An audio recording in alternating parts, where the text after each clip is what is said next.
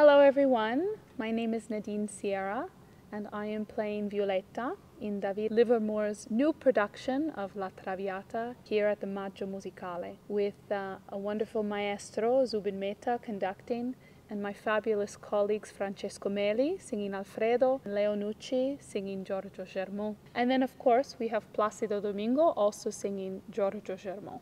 It's very interesting to play this character. It's actually my first time to play Violetta. The production does make what we know of La Traviata a little bit different since it's set in 1968 in Paris. So the environment is quite different, but I think the undertone is the same, in which we see a woman who doesn't seem to have many choices in life, her own life, and when she finally finds that chance to love someone and to be free, things go awry and unfortunately she has to meet a fate that she never wanted, and I think that the audience never wanted for her. But it's a wonderful celebration, I think, of women and of women who can love freely so that they can live life freely. So I invite you all to our new production.